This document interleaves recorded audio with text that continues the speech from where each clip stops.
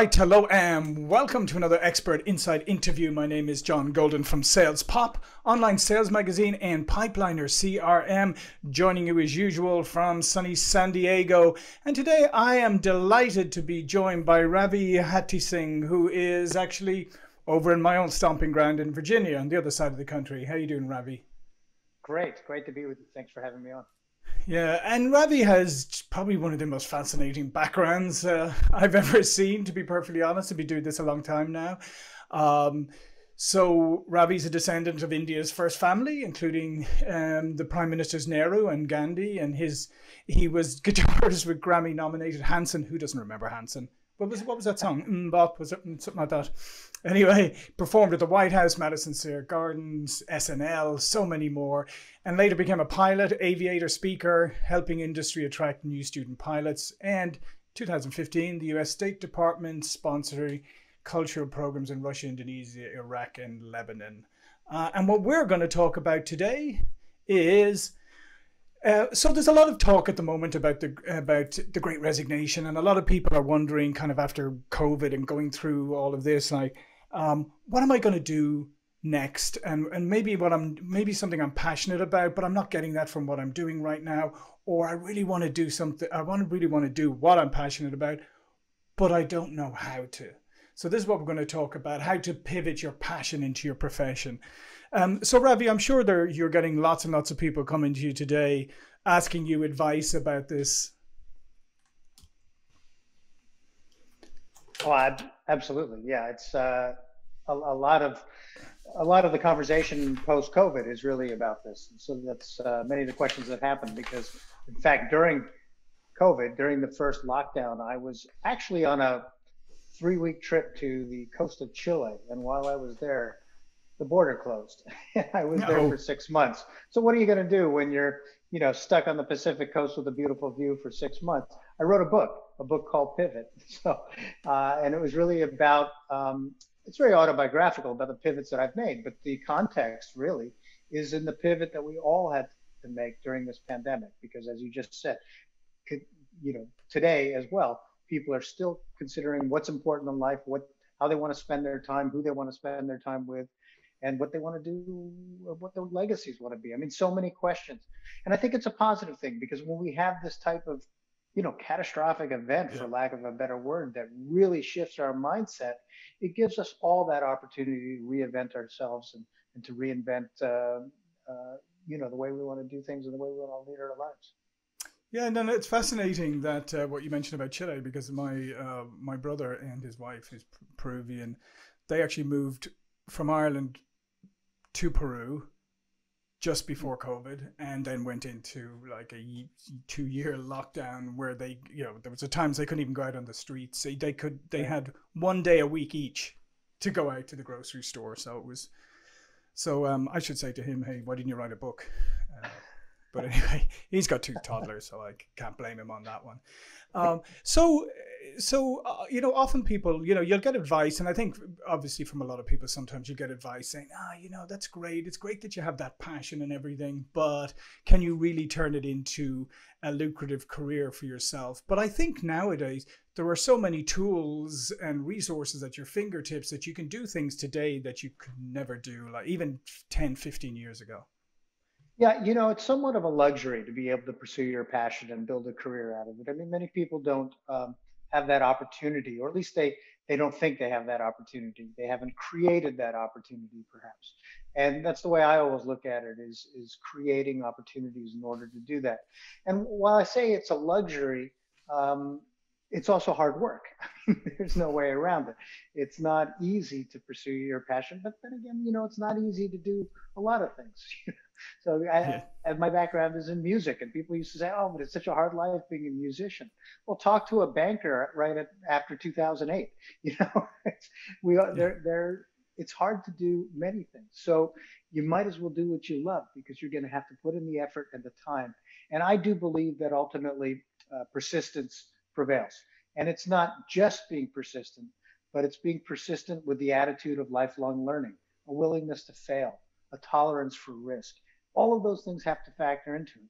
But when you're doing what you love, you generally have a higher tolerance for risk. You generally have a greater willingness to fail. And you generally have a stronger desire to learn because you're pursuing your passion. So think about it. Put all those things into place. Well, you've got maybe a pretty good formula for success. Yeah, and I read somewhere yesterday, what is it? Opportunities come disguised as hard work, which is why most people miss them. Yeah, I think that's very true. And, actually in my book, I talk about how luck has played into everything that I've done, but how my definition of luck has changed throughout the years. It started with, I was lucky that I had parents that supported me. It's a very important thing as a child who had a passion and wanted to pursue a career in music. But then, the Seneca or Oprah made it more popular to say luck is the moment when preparation meets opportunity. And I realized that it's so important to be prepared. My old guitar teacher taught me that it's better to be prepared and not have an opportunity than to have an opportunity and not be prepared. And these are things that always stuck with me. So I was always trying to make sure that I was prepared regardless of whether or not the opportunity presented itself. And you know what? The opportunity usually did, because when you're prepared, you recognize the opportunity. When you're not prepared, well, that same opportunity is there. You just don't see it. And then, sort of to your point, my current definition of luck is along the lines of Thomas Jefferson. Here I am, not far from Monticello. Yeah. And Thomas Jefferson's philosophy on it was, the harder I work, the luckier I am. And I believe in that a lot. If you work hard, things start to come back to you. And also, if you're passionate, people start to recognize that passion and they want to help you because you can't do it alone. So one thing that I think we all suffer from sometimes is like, we're not sure what we're passionate, maybe what we think we're passionate about a bunch of different things. And so maybe we flit from one to the other. How do you find the discipline to look and say, okay, this is the thing I'm really passionate about, and this is the thing that I really can do, and I'm willing to put in the work for? Because I feel like sometimes we think we're passionate about things, but we're not really deep down. I think maybe that's true, or maybe we are passionate about things, but we're too afraid to pursue it. And so we don't recognize maybe how passionate we are. And if we didn't have those filters and those barriers, maybe we would say, this is what I want to do. The other side of that is, this is what I want to do now. Doesn't mean that that's going to be true in 5 years. And that's okay too. We can have a business plan or a life plan, an education plan, however you look at it, that is a journey. It doesn't have to just be a destination. And I think when you look back at my career from being a musician and fortunately being very successful in that, and pursuing my other childhood passion, which was learning to fly airplanes, and having an amazing career in aviation, and then due to an inner ear infection, which I could no longer fly airplanes, I had to pivot again. And I just knew that travel was something that I always enjoyed. So I wanted to do something that was global, which led to, working and representing our country as a cultural diplomat for the State Department. Nothing I ever thought, by the way, as a child would be on my resume.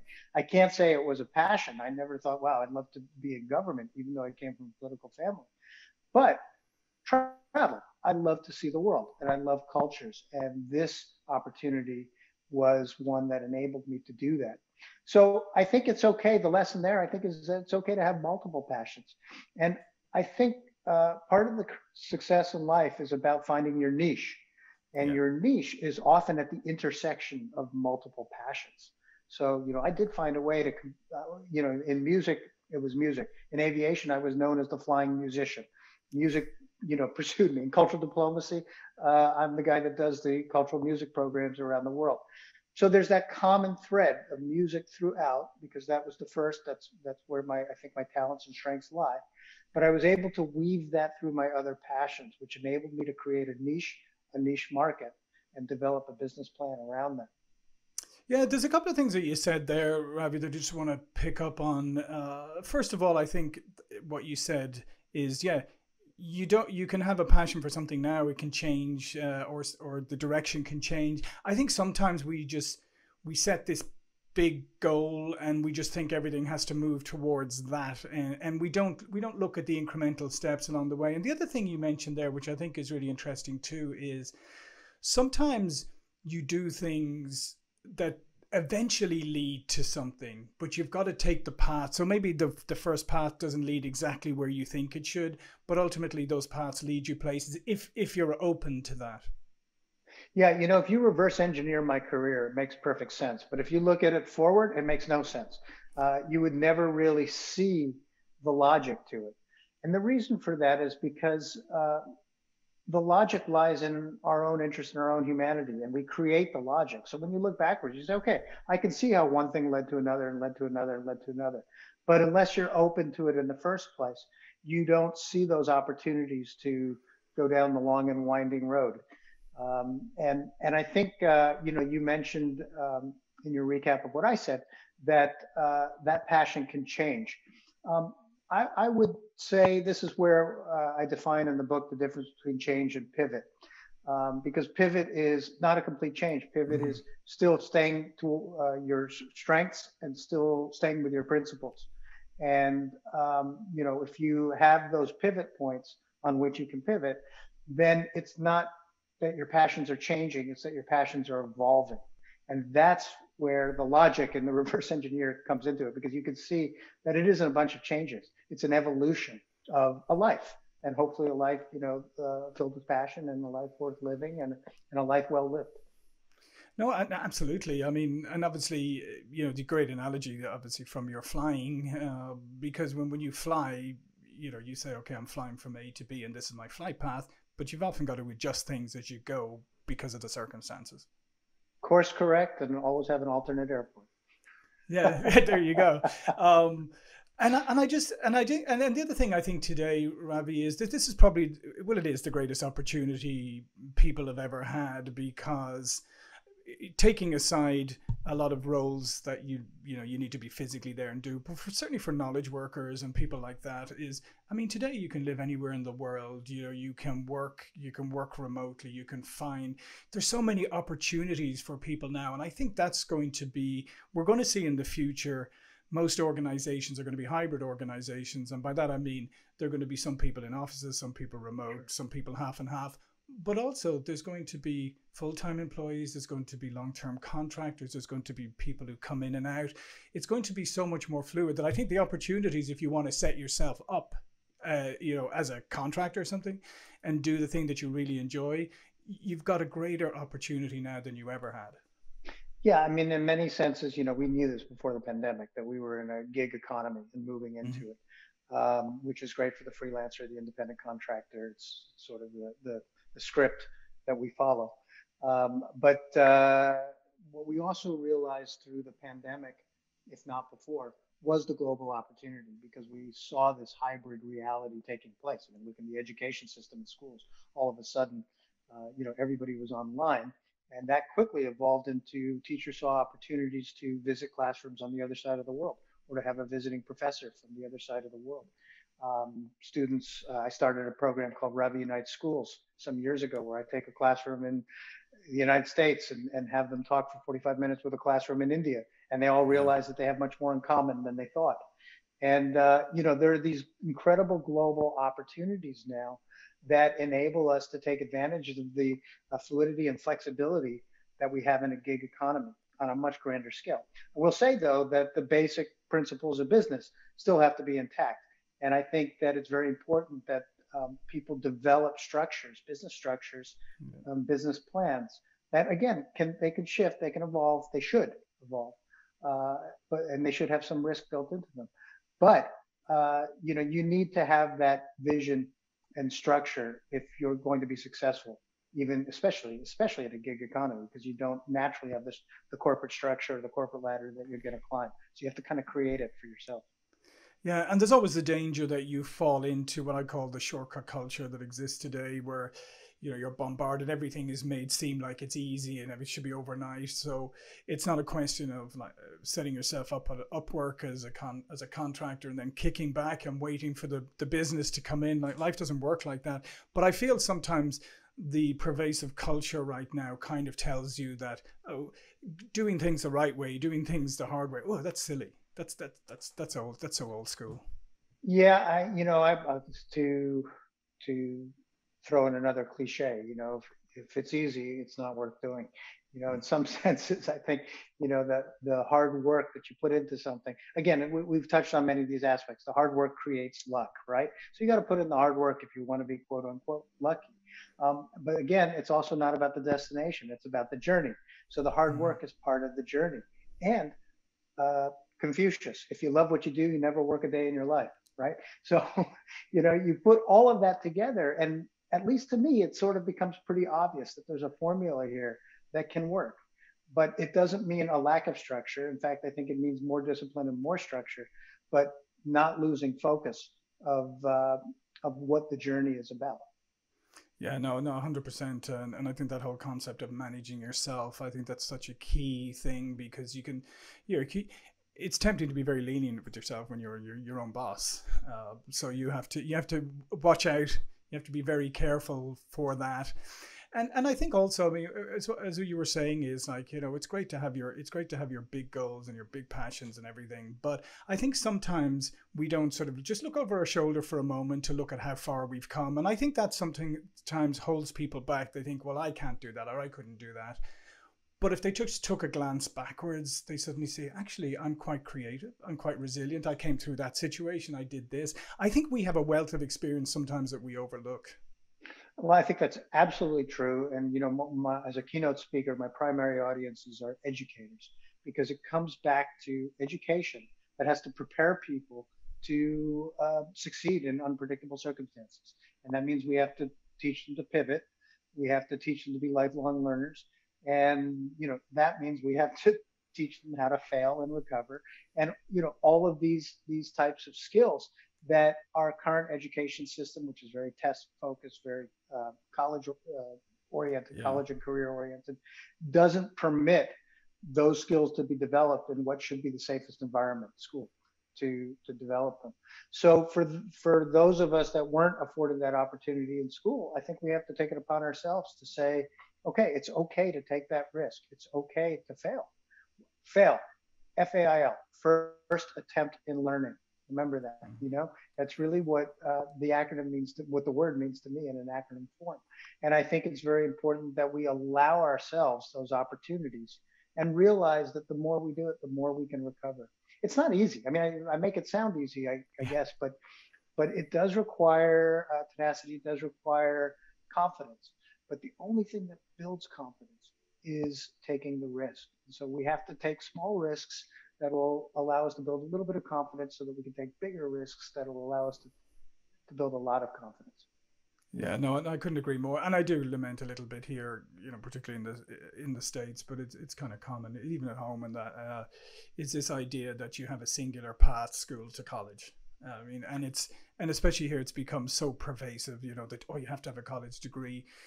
And you're asking people at 16, 17 to like commit to these things and putting all this Absolutely. pressure on them. And a lot of people, quite frankly, the degrees they come out with, you know, it might have been a nice experience, not very valuable. There should be other routes for people, and I think that's the thing that really has come out of it is that we have to have multiple routes for people, not just one singular one through college. We do, and I think that's happening because if you look at the workforce, they're looking at these college grads and saying, well, they don't really know anything. So, you know, we're going to have to retrain them anyways. So I think and I think, again, during COVID, we saw this pivot to online. We saw people reevaluating the amount of money that they're spending on higher education and saying, you know, what is my ROI? What's my return on investment on this education? If my boss is telling me, or the one I want to hire is telling me that I don't know enough to work for them. That's what I paid for. So I think that the market forces, and in that case, I don't mean just the market as in the employers. I mean the student, right? Because the Mm-hmm. student is the customer of today's higher education because it's all a big business. So the student, the client, the customer is going to say, no, we demand something different, or we're going to find something different ourselves. And I think that's what's happening. And I think that's a good thing. I mean, it's a healthy checks and balances that will change our higher education system for the better. Because ultimately, I've said it several times, it's about lifelong learning. And so higher education is a part of that. It needs to be a part of that, but it has to be relevant. And in order for it to be relevant, it has to teach students the skills that enable them to pivot, you know, throughout their changing and evolving journey. Yeah, I know it's one area that seriously needs an overhaul. If you think about it, like the whole structure and of university and college courses, I mean, it hasn't really changed. Hasn't really changed that much. It really hasn't, and but the world has changed so much, Yeah. and the world is changing in so many exciting ways that provide so many opportunities. So, not to knock. I believe in formal education. My desire, I'll tell you, it didn't work for me, and I left school to pursue my music career. But my desire would be that it works for everybody. That there's a system in place that works for everybody. So that I could confidently tell every kid, hey man, you should be in school to some capacity for the Yeah. rest of your life, because that's a support system that's going to help you grow and evolve as you're also in the workforce or being an entrepreneur or doing whatever you want. It's part of being a whole human being and part of the educational and life journey. Yeah, I couldn't agree more. Listen, Ravi, this has been fantastic. All of Ravi's information is going to be below this video. But before we go, please do tell people a little bit more about yourself and what you do. Yeah, so I predominantly serve now as a keynote speaker, and my main industry is in education. So I give usually opening, sometimes closing keynotes for medium to large education conferences, superintendents, school boards, education leadership primarily. And then also on the other side of that, I give keynotes to organizations that are more entrepreneurial. Things like the International Association of Home Staging Professionals was a recent client.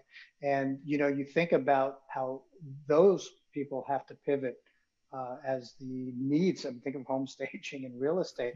You talked at the beginning about this hybrid situation with people not going into the office. That means the office is moving to the home, which means Yeah. people looking for homes are looking for different things than they were 5 years ago. So everybody's got to pivot. So these are the types of things that I talk about with my audiences. My book, there's two versions of my book, Pivot, one for educators and parents, and the other for entrepreneurs and students. So a little something for everyone that can take some of these tools, put them into action, and help them lead a successful journey ahead. Yeah, fantastic. And as I said, all the information will be below this video. And I'd encourage you to go check it out. Go check out the books as well. I think this is we've come through a bit of a nightmare period. And I know there's a lot of stuff still going on in the world. But I think the opportunities are going to start to unfold soon. We're in with technology, with everything. And I think this is a great time now to start looking at maybe what you want to do. It's never too late. The greater the challenge, the greater the opportunity, right? Exactly, exactly. Well, listen, thanks again, Ravi, and thank you all for watching and listening, and I will see you all again very soon.